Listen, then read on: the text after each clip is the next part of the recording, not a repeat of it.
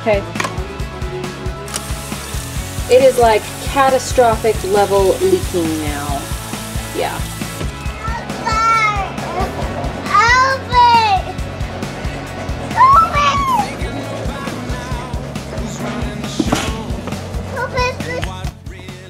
Alright, step one.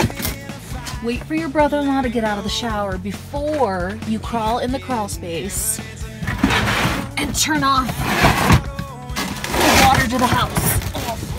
Okay. Alright, I'm getting in here. I'm not afraid of spiders. Okay, where is it? Oh, it's down here. There we go.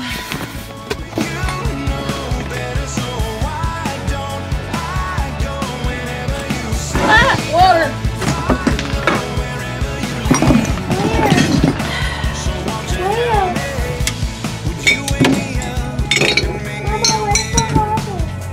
Lily, go in the dryer and get me towels.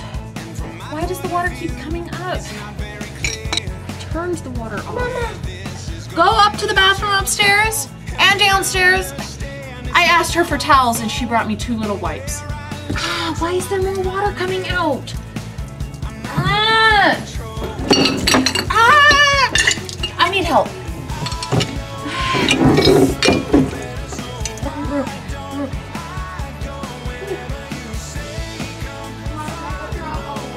No.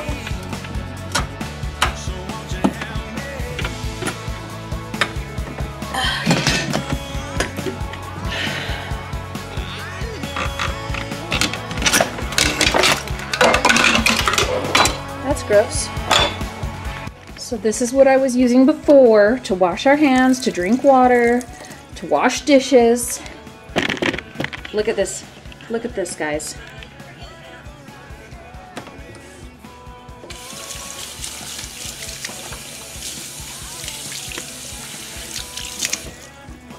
Water didn't spray me in the face. Water didn't spray the window, the counter, the floor.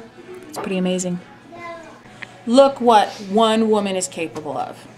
With the help of people running and getting towels and tools and turning things off and on and holding things while I tighten them down. And it's not leaky. And it's not leaky. If I can do it, you can do it. Ladies, gentlemen, you do not need to wait for your spouse to get home to change a faucet. Put on your overalls and get to work. Thanks for watching, guys. Fix something today.